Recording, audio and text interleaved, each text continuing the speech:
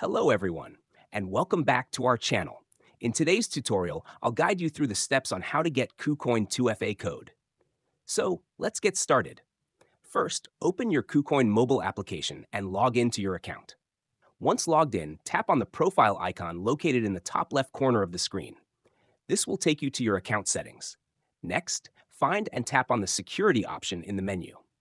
Under security, you'll see an option for Google verification. Tap on it. Here, you'll see a notification that changing or unbinding Google 2FA will temporarily disable features like withdrawals and P2P transactions for 24 hours. Tap Confirm to proceed.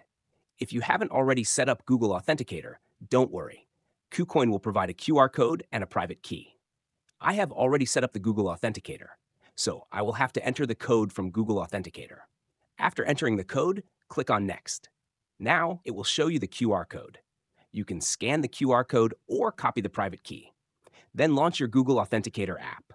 In the app, create a new key, paste the private key, and name it KUCOIN. Once done, Google Authenticator will generate a 6-digit code. Copy this code. Return to the KUCOIN app, click Next at the bottom. Now enter the code, then click on Activate. And that's how you get the KUCOIN 2FA code. If this video was helpful, please give it a thumbs up and subscribe to our channel for more tutorials like this. Thanks for watching, and see you in the next video.